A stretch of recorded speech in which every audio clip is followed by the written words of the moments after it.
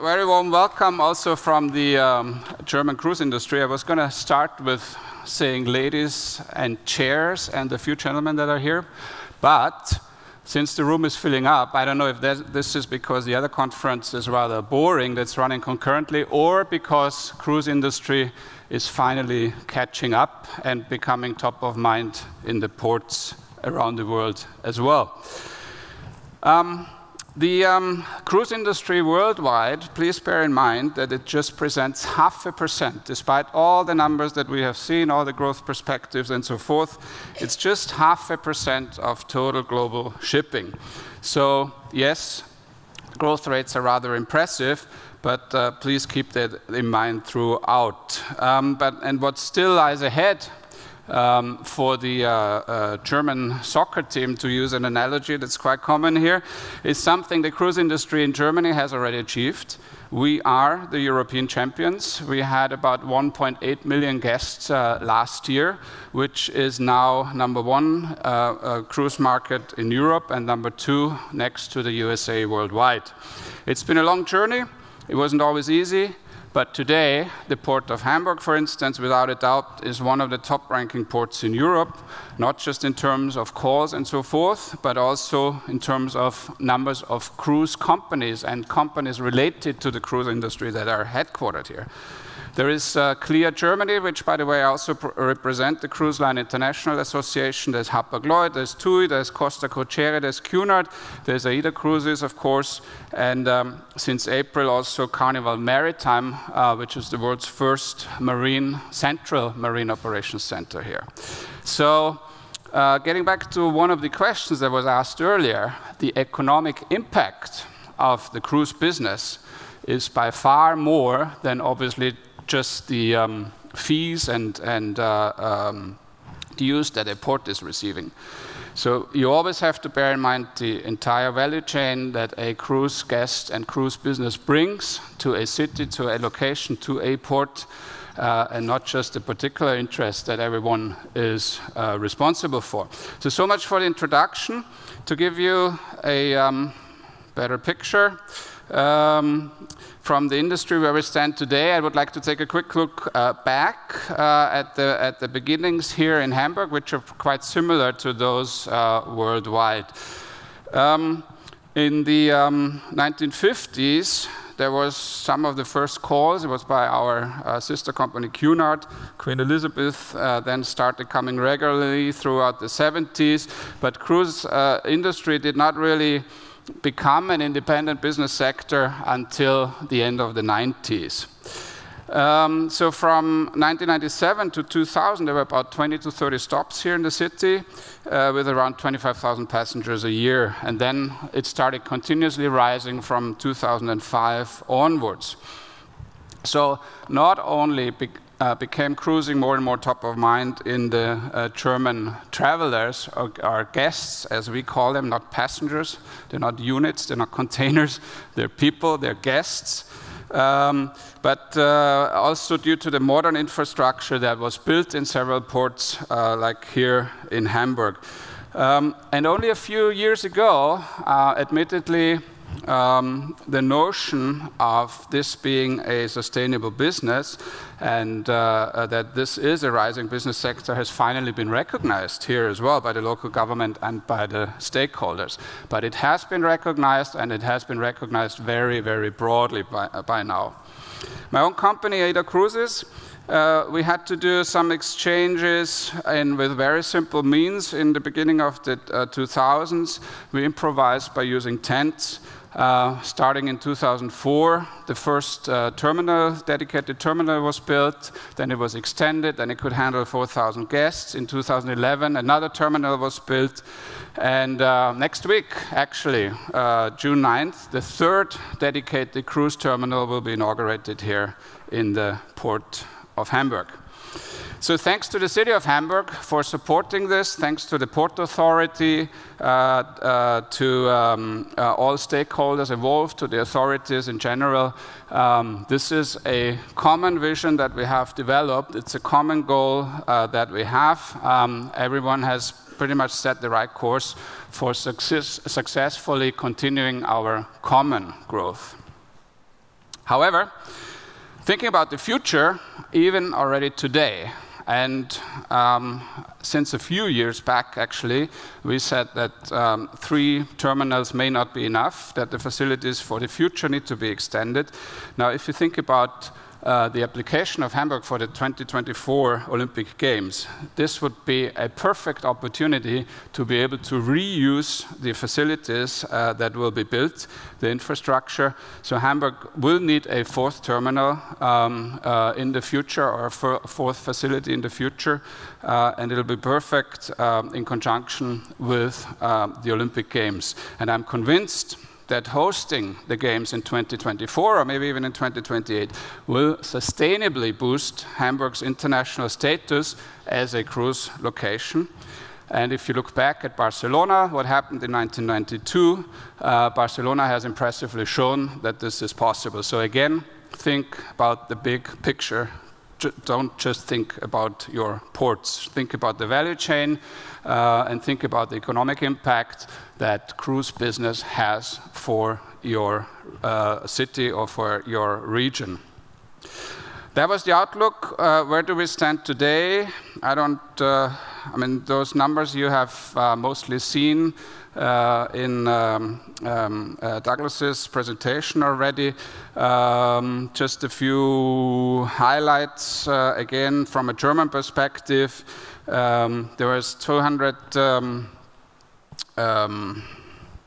Sorry, this is worldwide. 278 ocean cruise-going ships and 133 river ships. Again, only 0.5% of worldwide shipping.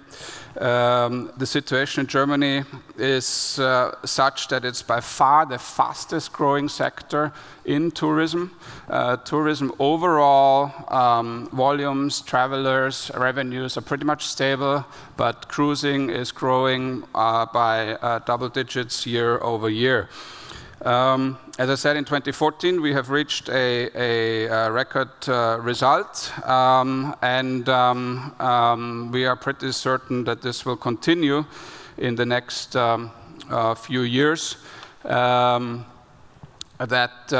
we will reach the 2 million mark within maybe this, but definitely next year, and the 3 million mark in the next 3 to 4 years.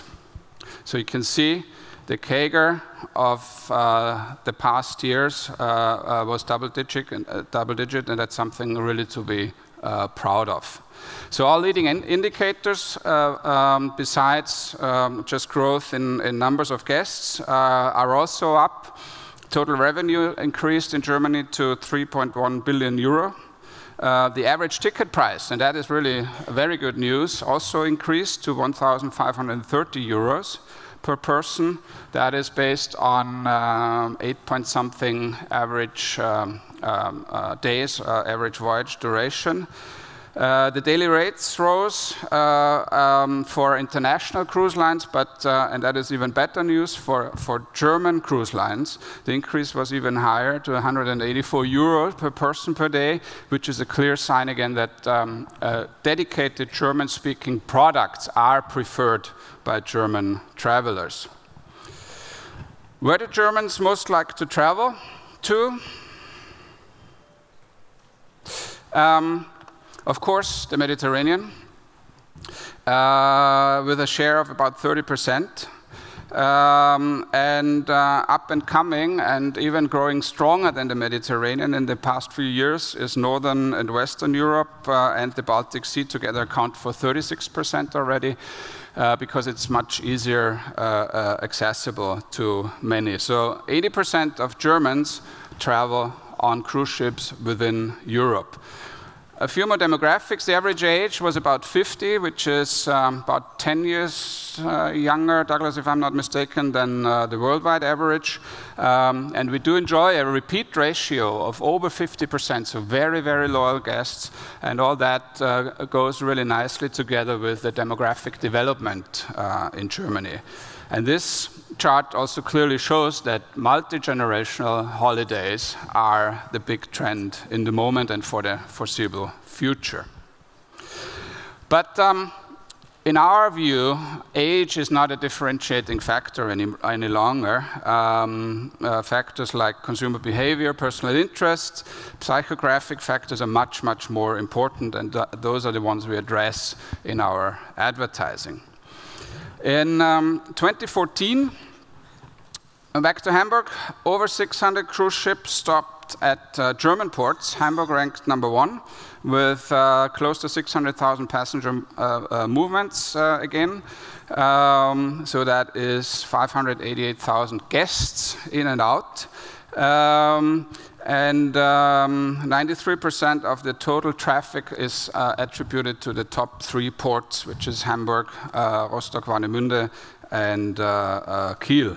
So again, economic impact studies have shown, for instance, in the city of Hamburg, a third, and this was done by the Chamber of Commerce a couple of years ago, a third of all guests come here, go on a cruise, or come here a couple of days earlier, or stay a couple of days longer after a cruise, spend on average longer time than a typical tourist in the city, and spend more money on hotel and other discretionary spending than a typical tourist.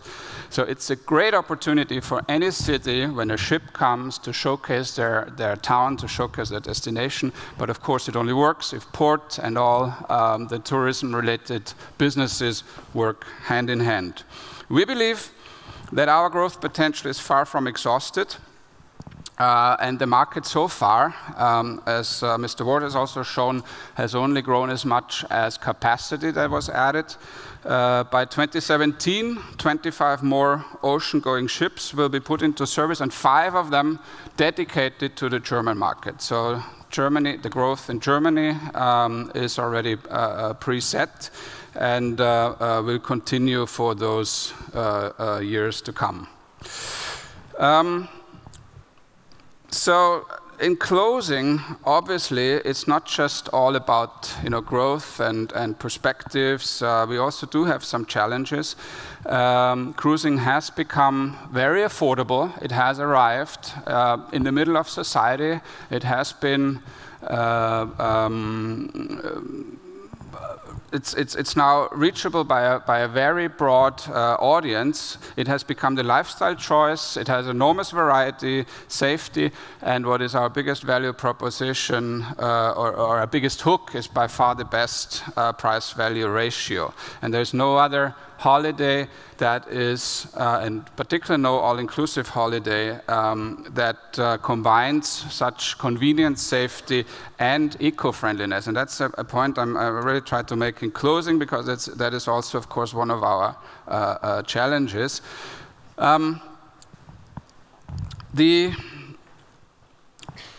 We advertise with pristine environments. That's part of our product. That's part of our value proposition. That's a selling point. So we think as a cruise industry, we have a special responsibility to keep the environment as pristine as possible. So improving the eco-balance will continue to be a central issue, not just in the ports, but any destination we go to. So conserving resources, sustainable business, and consistent protection of the environment will ensure that we will also be able to successfully offer cruises in the future. It goes without saying that the best ton of fuel is the one we don't need. So in our view, environmental protection and business interests are not a contradiction at all.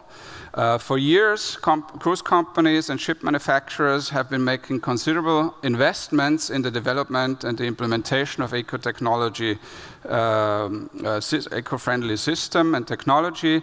Here are just a few examples: modern filter technology, an LNG hybrid barge, which supplied green energy to a cruise ship for the first time ever, last Saturday here in the port of Hamburg. Then, of course, shore power and cold ironing.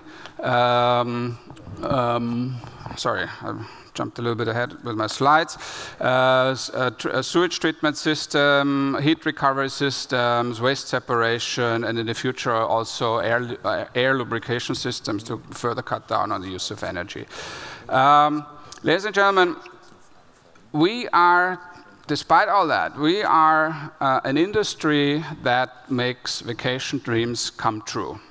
And we live off exceeding guest expectations. This is our business, this is our primary goal, this is our main driver behind our work. And it only works in conjunction with all stakeholders if they work hand in hand on all the issues previously mentioned. So I don't see, personally, I don't see any obstacle that will prevent us from continuing our growth path with you, with the ports in the future. I thank you for your attention. Enjoy the rest of your conference and the beautiful city of Hamburg. And I hope to see you on board of one of our, and especially you, on board of our beautiful vessels soon in the future. Thank you.